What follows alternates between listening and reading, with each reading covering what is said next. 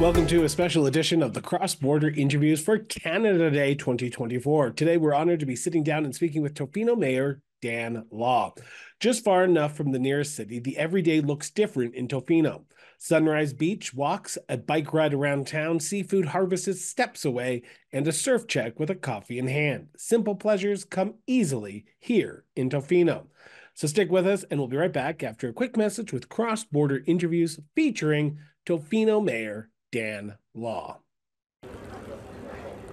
Are you looking for a team of experienced professionals to help develop a strategic plan for your municipality? Look no further. At Strategic Steps, their team of experts has years of experience working in municipal administration. They take a comprehensive approach to planning, carefully listening to your community's needs, and working closely with your council to develop a homegrown strategy tailored to your unique community. Contact Strategic Steps today to learn more about how they can help you create a brighter future for your community. Call Strategic Steps at 780-416-9255 or visit strategicsteps.ca to get started. Mayor Law, thank you so much for doing this. Greatly appreciated. I want to start by getting to know the man behind the persona of mayor for a few minutes, if you don't mind. And I've got to ask the question I've asked every single person who's ever come on the show, so you're no exception. Where did your sense of duty to serve your community come from, Dan? Well, I've been working with community organizations for most of my adult life.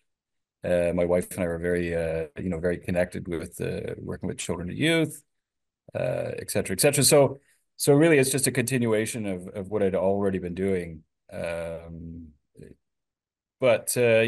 decided that as you get older, it's time to move out of the way for the younger crew to take over that kind of hands-on service to the community, and I really wanted to get into sort of policy making and more moving the whole community in a certain direction, which I felt more reflected what the community wanted at the time. So you first get elected through a by-election in 2021 when the former mayor steps down to become, no, did I get this wrong? Oh, no, sorry. Yeah. No, I was actually got into a by-election for councillor, and Oh, then okay. from there quickly moved into a by-election for mayor, because our mayor, we had a great mayor, Josie Osborne, moved on to be our MLA and then minister. So it was two by-elections in a row. Okay. So that's a great thing about this. I tried to do some research, but it's always great to learn about the people from the people. So I want to ask, prior to that first by-election where you ran for councillor, had you considered a municipal politics being the role that you'd want to give back in through that policy making, through that hands-on experience that you talked about in your earlier statement? Yeah, no, I did. Absolutely. I was thinking about it. The thing that happened is that we had four children before, and they were getting old, and then we were all of a sudden having another kid late in the game, and I just thought, there's absolutely no way that I could enter into politics at this time. It'll be too crazy. And so my wife and I talked about it, and Wally and I stepped out and didn't go for the election, and then immediately I just felt really sad. I was like, no, I missed the chance. I should have done that, even though it would have been hard. And in the back of my mind, I thought, well, maybe there's going to be a by-election, and that's what happened. A friend of mine who was a counselor for a long time in Tofino, very very influential counselor. She actually passed away. So we had a by-election, and I ran for that spot, and I did win. And then within a very short period of time, there was another by-election for mayor. What was it about the municipal draw? Policy can come at different levels. You could have chosen the provincial route, you could have chosen the federal route. But at the end of the day, you chose municipal. And that's what the show is all about, is about getting to know why people choose the municipal route. What was it about municipal politics that drove you and said, okay, the best way to make an impact on my community is at the council table in my community? Tiffany, I really like my community. I like what was going on. I was invested in the families and children and youth here and the community as a whole. And I really saw that as tourism was booming, the economy was doing great. It seemed to me that some of the community amenities, certainly recreation for children and the educational opportunities for children was declining. And so, in the couple decades that I've been here, I noticed that the children had less and less to do, and there was less service to them. And so I thought, there was a growing discontent with tourism, and I saw that as being because there wasn't a direct route back to benefiting the community. And so I looked at who was on the roster. I looked at the general trend of the councils, and I thought, you know what, if I don't go in here and try to make some, you know, significant contributions, then this trajectory is going to continue, and families are going to continue to leave, and the children or youth are going to be continually disenfranchised. And I wanted to change that. Now, after 4 years in office, few years as councillor, and now as mayor, do you feel like you've sort of changed that attitude, or is it an uphill battle? Because government doesn't move at a quick pace, from what I hear. But for you, have you been able to make that change for people in your community? Absolutely. Yeah, it's been remarkable. It's been, I got to say, in the 4 years that I've been in politics, we have a great council. We had an organizational restructure that was specifically as a result of looking at the deficits in the organization, the demographics that weren't being cared for, essentially, in my opinion, as well as they could have been. And so we just went through the whole thing, and it's been a fantastic change, to be honest. We've I would say it's almost a 180. And it's just because of, the community was at a point where they elected people that were going to make some changes, and those changes happened. It took a lot of work. It took a lot of collaboration, and some determination, and those things work. It's fantastic. I mean, I could list off all the things that we've been able to accomplish, but Which we're going to talk about in a few seconds. But I want to yeah, there's ask lots a more to do. point. Yeah. I want to talk about a poignant question, though, because at the end of the day, I would put dollar to dime to say you have come to the realization that your decisions that you make at that council table will impact people the day after you make them. And that means that sometimes you are going to have to make some very tough choices for your community. How do you, as mayor, and knowing that you're only one vote on council, how do you make those tough choices, understanding that the impact that you're going to decide on is going to impact people in your community potentially positively or negatively as well? Yeah, we've been pretty lucky over the 4 years, is that most of the challenges to get to where we want to go have been very positive, and the majority of people are very supportive, and even those that may grumble about costs or this and that, they know that this is the right thing for the community, because they experienced the deficits, and they recognize the deficits. Now, recently, of course, we've had to make some very difficult decisions around short-term rentals. That's probably the most difficult decision that I've had to work through, and certainly councils had to work through in 4 years. And that's because it really does, the decisions we make really do affect certain people very significantly. And those are really difficult decisions. And basically, what we come down to is to do the research, get the data, really understand what is going on, and then put it through a municipal or government policy ethics lens. And so don't, not just willy-nilly firing off, this is what we're going to do, or, that's what we're going to do, and let the chips fall where they may. I take it very, very seriously, and did the research, did the reading, and looked at this decision, particularly this decision, through a ethics policy lens. when you make those tough decisions? Is it important for you and your council as a whole to talk to the people who disagree with you? Because you can make those tough decisions unless you sell it to the people who may disagree with you. You're never going to move collectively as a whole forward. So for you, is it important once you've made that decision to go sell it, in some sense, sell it to the people, those who are for and those who are against your decision? Yeah, I mean that's a good point. Communication is key to any decisions we make. That particular one was rather difficult. I think in this case we kind of let the temperature drop a bit before we start to explore, what what it really means and how it's looking. I think the point is that we all have to face hard decisions, and not making a decision has an effect, right? There is no static. Everything is dynamic. Like house prices are dynamic. The cost of living is dynamic. The how tourism is working in this month is dynamic. You know what I mean? So like the pandemic was dynamic. People had to deal with what was in front of them, and to not make a decision, could result or would result in an effect. And so that's the other thing that our council was very aware of. Yeah, it's a difficult decision, but not making a decision is a decision, and it will have an effect.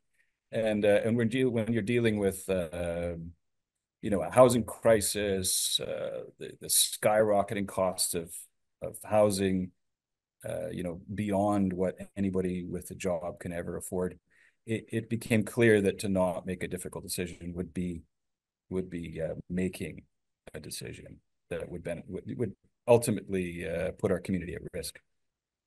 In my conversations with municipal leaders across Canada, I often get a sense that there's become an apathetic nature around what goes on at City Hall, unless there's something controversial or something very hot topic like short-term housing rentals.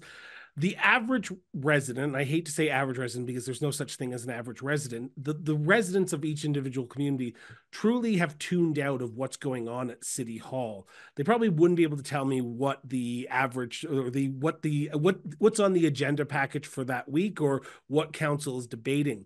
In Tofino, do you get a sense that people sort of use the old moniker of, as long as my water's turned on and my garbage is picked up and the snow is cleared when it snows, I'm content on what's going on at City Hall. And that's why we've elected the mayor and council? Or do you get a sense that people are engaged and want to give you their feedback on certain items that are in front of council?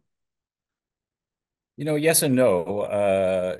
People are very invested in what council's doing. Tofino has a very strong, often very vocal community, and it's a very tight-knit community. So I got to say, first of all, that even when people are hotly disagreeing with council, they're very civil in Tofino, which is great.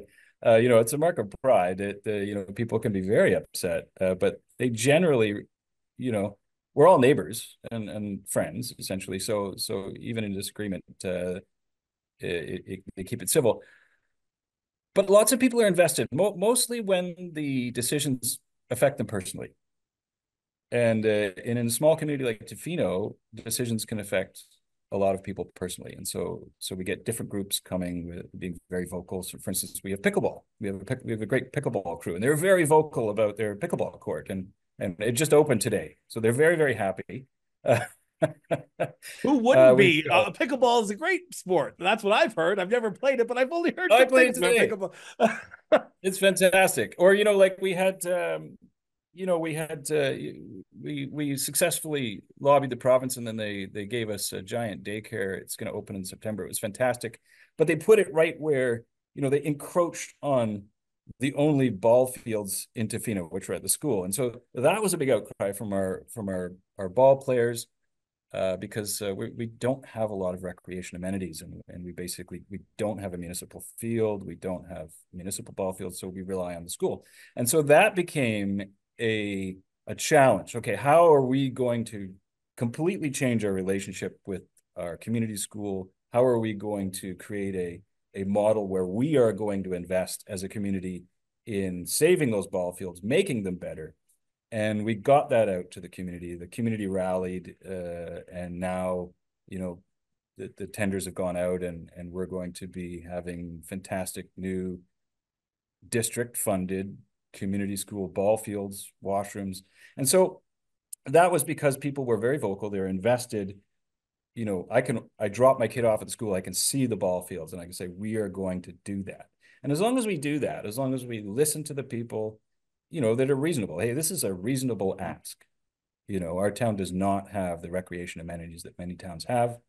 This is a reasonable ask. We have some money, through capital infrastructure levy or tourism dollars through our RMI program, which is fantastic. And we can do this and everybody can win. And so that's what happens. And as long as we keep doing that, our town's happy for the most part. To play devil's advocate, you can't always say yes to people because you only have a limited supply of money to put into your community every year. You can't run deficits. So therefore, someone is going to come to you and say their unique issue, which is then very important to them, needs to be fixed. But you, as mayor and council, have to look at it and go, it doesn't fit into our capital project list. It doesn't fit into our expansion of our community. Maybe we can do it in 20 years' time, but right now we have so much already on the go. Is it hard to balance the needs of the individual against the needs of the community, to quote Spock from Wrath of Khan here? That is a common problem. It's a common issue, but I personally feel that our community is fairly well aware of all the demographics, and certainly I'm aware of the demographics, and I go right back to Stats Can, I go right back to the census, I go back to the school, I ask for data from the school, and so it gives me a very solid grounding on who in our community is being served well and who is not being served well. And so I'm able to, with my council, make a strategic plan that will address those deficits to make everybody, that's not being served to the best they can be, up to that level, so that it's fair, right? And as long as you do that, I think that as long as our council keeps doing that, staff are very aware of this, as long as we're clear and fair, sometimes people don't get what they want, but they can understand that yeah, there are other people that need something more. There's another area of our community that needs to be addressed, and we're always balancing that. It's like juggling. Always have to look at things through an ethics lens, and who gets the money, who gets what. It's true. I want to turn to my next segment. And before I ask this first question, I want to preface it by stating this. This is a conversation between the mayor and myself. This is not a motion of council. This is not a direction of council. This is not a policy of council. This is his opinion and his opinion alone. It may match up with what council's talking about, but he is one person on that and he has one vote. So with that being said, for those who are about to send me emails, please don't, because I've prefaced it and I usually get emails no matter what. In your opinion, Mayor Law, what do you believe is the biggest challenge or challenges facing Tofino today as of recording this interview? We have a series of challenges, of course, and I'm going to list them all off. As I've already noted, community amenities. We don't have a high school. Our kids bus to Ucluelet for high school. That's vastly improved, though. So just a caveat on that. We have few recreation amenities, as I've already noticed. We don't have a gym. We're one of only less than a handful of municipalities of our size in BC that don't have access to a public pool. So even though we're Canada's surf destination, it's very difficult for children and youth here to learn how to swim, which is tragically ironic. But those are some issues. We also have the issue of infrastructure. We draw our water from Mears Island, which is Tloquit Tribal Park, and we are essentially overdrawn for our maximum daily use. And so what happens is that we are in the process of developing a limits to growth policy. And that is a very important document in the next years as we deal with this essentially max daily use water deficit in the summer. What do we do? Because we need housing. We need our economy to keep moving along. We need to develop housing with Local First Nation. They've been waiting decades for land transfers. They are finally, getting those land transfers within the municipality. We want to prioritize, them getting housing and also, participating more in the tourism sector in Tofino. So those are all priorities of council. We need water, essentially. We need more water, and that is a very, very big ask. And so, basically, what's going to happen over the next, 5 years is that you're going to be lobbying very, very hard to get another water source, and it's going to be a very expensive, and we're going to need a lot of partners, both the federal and provincial government. And so that's going to be our biggest challenge. The other challenge, of course, can I jump in on there for a second? Because sure. I want to ask the chicken and the egg story, because you talk about infrastructure. Infrastructure also includes water. Let's hypothetically put them in the same boat here for a second. You can't build housing without the infrastructure in place, because developers won't come to your community and build unless there's already infrastructure. You're looking at changing I don't want to say looking at changing, but you're looking at bringing in more housing. You want to grow your community so people can live there and buy housing there. But you need to potentially add more water to your community, which would mean more infrastructure. How do you balance the needs of the community, the infrastructure community, with the needs of growing your community at the same time? Because you cannot do it just on the backs of the people who were there, because the people who were there might be struggling right now. And let's be honest, there's a big economic downturn in this country, and they're saying, we're tapped out. We can't give you more, but to grow your community, you need to give more. That's the $100 million question. That is the question. And, I like to think of. Do you think Tofino's struck a balance between that?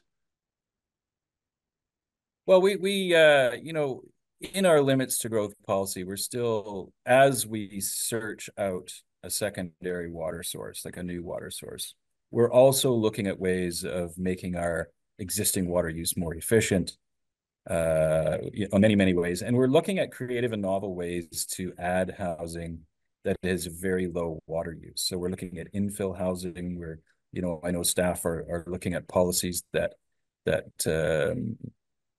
make it clear how rainwater catchment can work. And so, so if there's options to optimize our existing water so that we can do some limited housing. Again, we're going to have to prioritize. We're going to have to do affordable housing. We have a Tofino Housing Corporation that is very successful, and we're opening apartments right now, and we should be housing, a couple hundred people in those. So we have the tools to build affordable housing. We have a very invested provincial government who wants to build affordable housing. We have a provincial government who wants municipalities to work with First Nations, which we absolutely do want to do. So there's lots of intent. So getting all that aligned up, and then making sure that the community knows what we're at, where we're going. It's not going to be easy, but in the end, it will be successful on multiple levels. I hate to ask the fortune teller question, but do you have an idea of when this could potentially come to fruition? Are you thinking like next 5 years, next 10 years, tomorrow? Because if you become stagnant, developers aren't going to want to come and potentially build houses, because they're looking at you and going, well, Tofino's just stuck in its ways and we're going to go look for somewhere else. Do you get a sense that developers want to build in your community? They're just waiting for the municipality or the province or even the federal government or the First Nations to come to the table and work together to address these issues at a lateral sort of solution? Yeah, absolutely. Developers want to develop. We have a long list of developers, and as long as I've been in politics, that has been focused on housing, and so there hasn't been any resorts developed. There's been no commercial rezoning for resorts or accommodation. It's all been housing, and we have a long list of developers who are in the queue who have made it through zoning or almost through all their rezoning process, and they're waiting to build. Now, there's other factors at play. Of course, the inflation rate is ridiculous. The cost of building in Tofino is astronomically high, and so all of those developers have to make money. right? You can't expect a developer to come and make, build housing for free. They've got to make a profit, and we totally understand that. And that profit is harder to make right now. And so what we're doing in many, many different ways is we're pitching it to the province. Hey, how can we get these developers to build housing? Maybe you can kick in some cash to get them over that line, whether it's working through the Tofino Housing Corporation or whatever it is, CMHC, BC Housing, to get them over the line and get those costs just reduced enough that they can still make a profit, still develop housing. Except that, on top of that, we have to deal with water. So that's the new curveball, and that's a very recent curveball that we have to deal with as well. We could have some fantastic housing developments in queue, and we can say, hey, you know what, we just don't have the water to turn it on, so you don't get your building permit. We've also got latent development rights. We got, people, resorts that have the right to build based on their zoning, but we don't have the water. And so we're at the process where we're turning those down and saying, we can't give you a building permit because we do not have the water, and it would put our community at high risk. Now, I'm going to ask the stupid question right now here, Dan, Mayor Law, I apologize. And it's going to sound very, very stupid, but I need to ask it. You are surrounded by water, are you not? Tofino is literally on the water, and you're talking about, and I know this might sound like a stupid question, but what is the holdup? Because you do have lakes that you can get water from, but it seems like it's not happening. Well, circle the peg for me here, Mayor. Well, to quote Steinbeck, water everywhere, nary a drop to drink, and it's salt water, and you can't drink salt water for very long before you end up in the hospital. We have water sources. They're fresh water sources. They're far away. The Kennedy Lake is 30 odd kilometers away through a national park reserve, through traditional Ploquet and a House of Territory. There's water sources. Salt water comes up, and desalination is often discussed. And we do have some developers who say, hey, we want to develop. What if we desalinate ourselves? How does that work?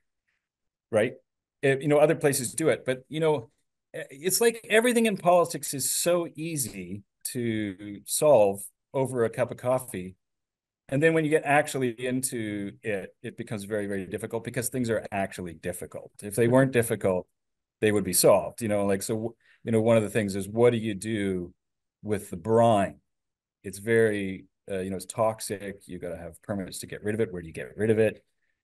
You can't run a desalinator part-time. You have to run it full-time. So you can't just run it in the summer, as far as I understand. It has to run year-round. What are the policies in place? How do you hook up a private source of water with district water? You can't mix the two.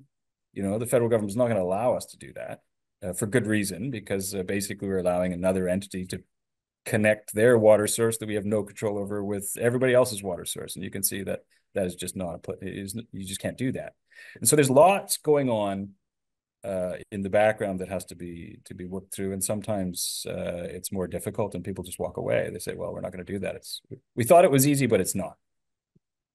Everything was easy would be better off country, if you ask me. Everything's easy, just add money. Exactly, which no one has in 2024, it seems like. I want to people are tapped out. People are, the mortgages come due, they're paying thousands of dollars more a month. It's tough times.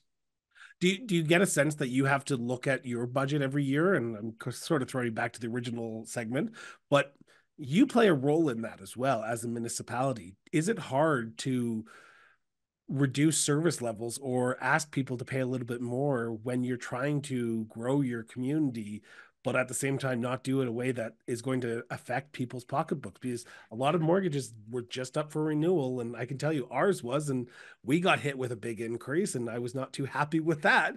But I can imagine every other place in this country is in the exact same boat that I'm in.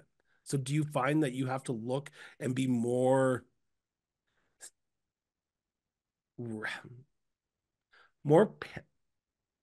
I don't even know what the word I want to try to use here. Do you feel like you have to actually look at your budget a lot harder than traditionally the provincial or the federal government? Because the people, your tax bill gets sent out and they're going to tell you at the grocery store that your tax notice Yeah. has just made me potentially live paycheck to paycheck. Yeah. Well, I mean, yeah, Tofino is, I mean, people love to complain about taxes. That's one thing you learn What? about.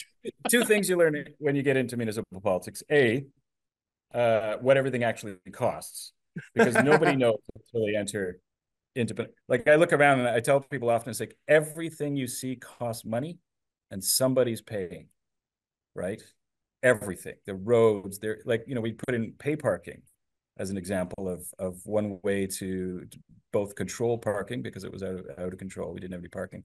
750,000 people visit Tofino. We have 2,500 people living here on a very small peninsula. Parking was difficult. So we brought in pay parking, and that basically it fixed our parking problem because nobody likes to pay. And so they move around a lot, or they don't drive. They stay at their hotel and don't drive.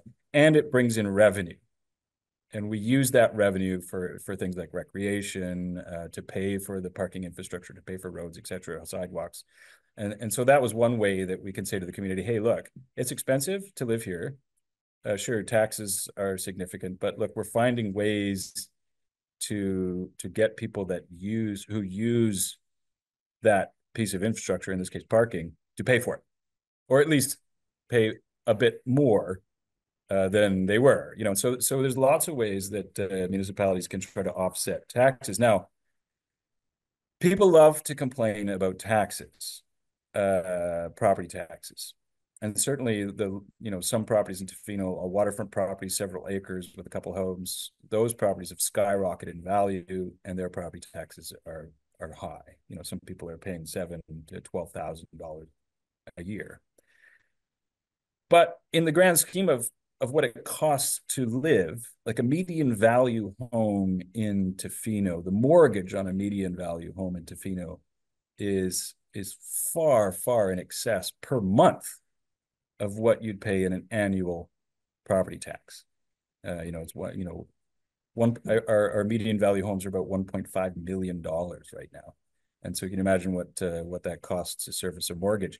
And so taxes are actually fairly small. I mean, you're looking at essentially for a $1.5 million home, you look at $500 a month, really, in taxes. And you get like what you get for it. You get schools, you get hospitals, you get policing, you get roads, you get bylaw, you get business licensing, all of those things, parking at the beach, washrooms, garbage cans, like everything you see costs money. That's a pretty good return. $500 a month, you get all that, that's a pretty big deal. If the water main breaks outside on Christmas Eve at midnight, there is a crew knee deep in there fixing it, and you don't have to pay for it. It's already been paid for. And so I look at more of it as an investment. But that's a hard sell to people because they loved complaining about taxes, and sometimes taxes are pretty high. But in the grand scheme of things, I think municipal taxes are mostly extremely reasonable compared to what you pay for everything else. I mean, some people pay more for cell phones and entertainment than they pay for their taxes. I want to flip the script a little bit, and I want to move off of challenges and talk about accomplishments. Now, I understand that every municipality in this country has their fair shares of challenges, but every municipality also has their thing that they're most proud of. As the mayor of Tofino, what's the thing that you boast about when it comes to your community? What's the thing that you look at? And let's take it from a governmental administration side. What's the thing that when you go to UBCM, when you go to FCM, that you go, you know what, you've got you're doing it okay. Tofino's doing it better. What's that accomplishment that you're proud of? Well, that's a big question, and there's not one answer. So how about if I rattle off a bunch of answers? You can rattle off as much as you want. Yeah. So back in the 80s, the very first tourism government grant for the district was for water, and the district and the area C or area by the beaches had to amalgamate, and that was to start to pursue tourism as an economy. Today we have 2,500 residents, full-time residents. We have 750,000 visitors a year. Which is 300 to 1, which is higher than any other resort community in BC. It's it's probably one of the highest in the nation, and we're still a beautiful, tight community. We protect We protect the beaches. We are very invested in protecting the environment. We're very invested in working with local First Nation and Housing First Nation. So we've maintained, even though we're by all intents and purposes, we're very successful economically. We still are a great local little community, and that is an amazing accomplishment. And people that want to be here are here because they like the town. They want to be here. They love the area. They love the beaches. They love the trees. They take a hit to be here. Everybody that lives in Tofino takes a hit. What do you mean by It's a that? bit. What's that? What do you mean by taking a hit? Do you mean just because of the amenities that are so far away? Like you're not a stone's throw away from Victoria or Colwood or even Saanich. You have to drive a little bit to get sort of the amenities of a large town. Yeah, we're far away. We're remote. It's the weather in the winter can be very rainy and stormy. It's a tough place to live at times because of all of those things: the remoteness, the wildness, the ruggedness. You have to take somewhat of a hit to be here, which is great. But we're such a good community. I mean, we're such a fantastic community. We've just accomplished working with the school district for a memorandum of understanding, and we can now collaborate and work together, partner on all those amenities. We work very closely with Island Health on housing and a new hospital, and we're going to get a sobering assessment center. So that was a lot of work. We work with ACRD. We've got Bear Smart. So, there's so many cool things that this town has accomplished. We have Housing Corporation again. I noticed the very few communities in BC that has their own housing corporation. We've been very successful. We got over $20 million from both levels of government above us, and we're going to be housing hundreds of people, which has transformed our community already. And that took years of dedication from many councils in a row and individuals and organizations and societies to get that far. I could go on. There's so many. One of the best things that ever happened at Tofino. Here's a great one. I know you probably want to jump in. No, go ahead, because I want to ask you about an important topic before we turn to my last segment. So go ahead. Okay, one of the things that we had years ago when I first got here, there was no way to get into town. You had to walk on the road, believe it or not, right? So I remember, we're pushing our little kids on the road to get downtown, and now we have a multi-use path that's absolutely fantastic, all the way out through the community. Now it goes all the way through the national park, all the way through Ucluelet. And so we are now connected by a multi-use path for cycling, pedestrians, skateboards, you name it, if it has wheels, e-bikes. And it is an absolute jewel of our community. We could not host 750,000 people without a multi-use path. And that was directly paid for. In the original iteration, it was paid for by community members who basically had, community suppers, and they raised enough money to start paving it. Wow. But now it's paid through tourism dollars. So we're able to build that road, maintain it and widen it and make it better and improve it through tourism dollars. A direct result of investing 40 years of investing in tourism and growing that economy. This episode is airing on Canada Day, and I would be remiss if I didn't ask the question about your relationship with your surrounding First Nations communities around Tofino. Has that been a priority for you to foster a working relationship with the First Nations community around Tofino? And what would you say is the benefit of working alongside your First Nations communities? Yeah, it's absolutely a priority, and we are in the Tofino itself is in the traditional territory of the Cloquet people, and we recognize that, and we do honor the Cloquet First Nation, the Hausag people. I personally have worked with First Nations communities in First Nation communities for decades, and so it's a personal, it's a community endeavor, it's a council endeavor, and certainly a personal endeavor to bring equity and reconciliation in a very real sense, not just the word. reconciliation? What does it mean? And so we actively work with local First Nation on their endeavors, what they would like to see, what they want, and we work with them, and we let them know what we need as well. You know, like say, hey, here's what we're working on. Here's what we need. Will you write a letter in support? And they do, and we say, hey, what do you want? And we're going to be behind you 100%, and we're going to work together because we all have to live here. You know, we're one area, and nobody's going anywhere. And we've got a lot of historical wrongs that have to be righted. And it's wonderful to be part of a country where self-reflection and self-correction is part of our identity. Do you know what I mean? That is an absolute gift to say, hey, you know what? We're going to work together. We're going to make it work. You know, there's a saying in New Chalmouth, I'm probably going to get it wrong, but you know, all things are one. I won't bother saying it in New Chalmouth because I know I'll mess it up. But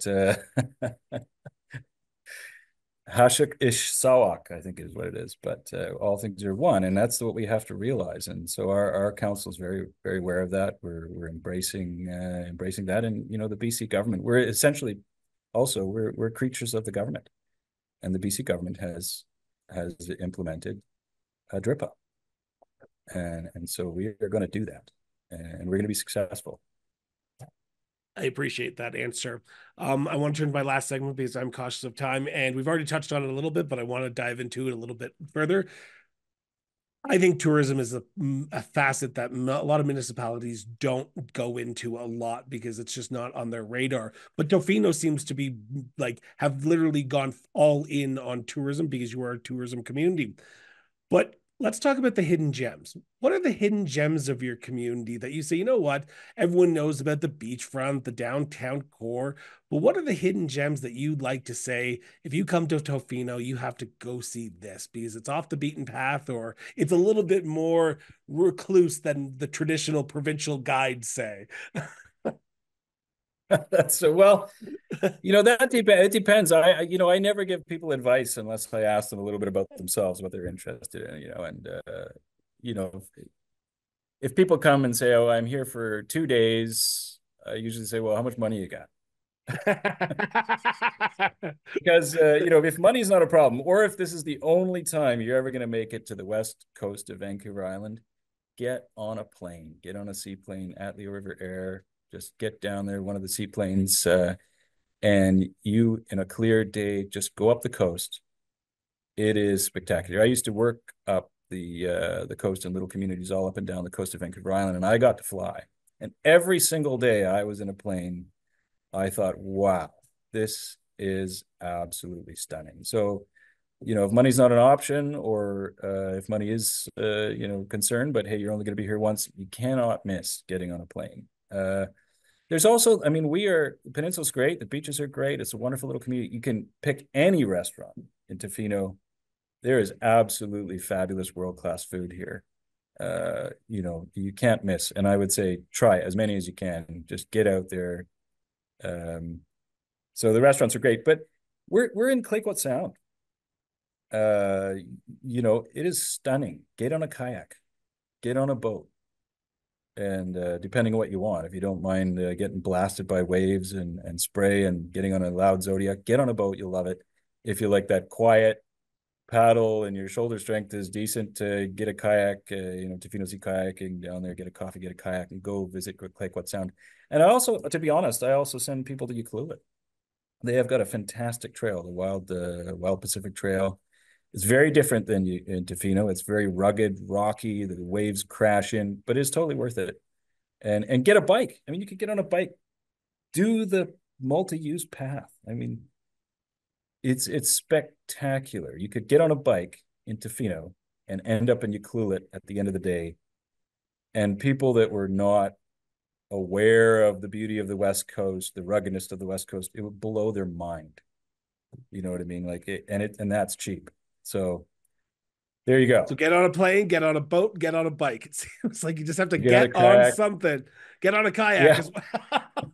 But No, I'm gonna make absolutely, you absolutely. go ahead. And go visit the restaurants and eat as much as you can possibly eat.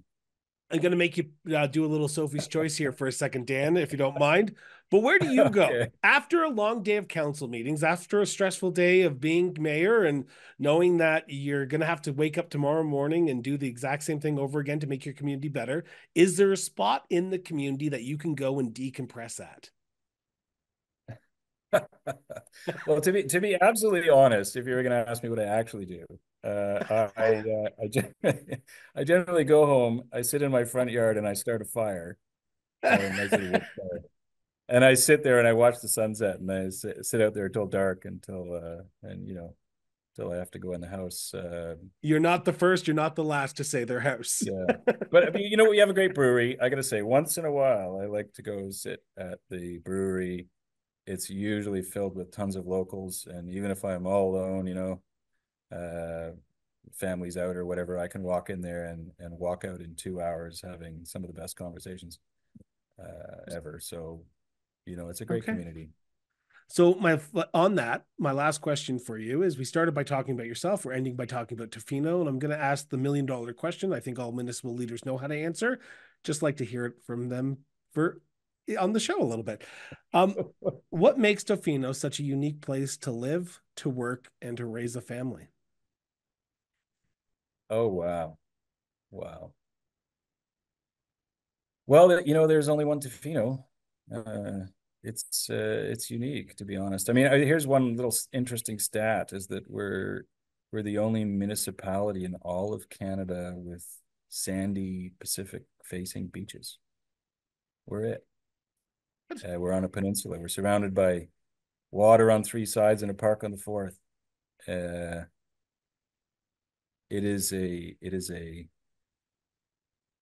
just a beautiful community.